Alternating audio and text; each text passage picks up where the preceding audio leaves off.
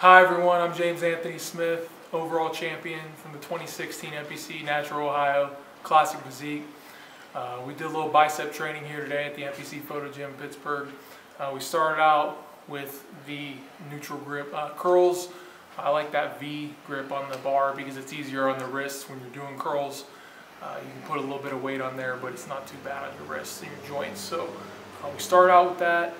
And then we moved over to the hammer curls, and something I like to do on those is at the top of the movement, curl the wrist so you get a better contraction in the bicep at the top of the movement and throughout the range of motion.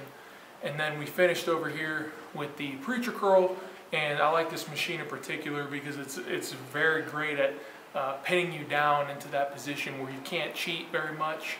A lot of people cheat when they do biceps sometimes, so it's kind of hard to get that isolation there. But this machine is really good at that.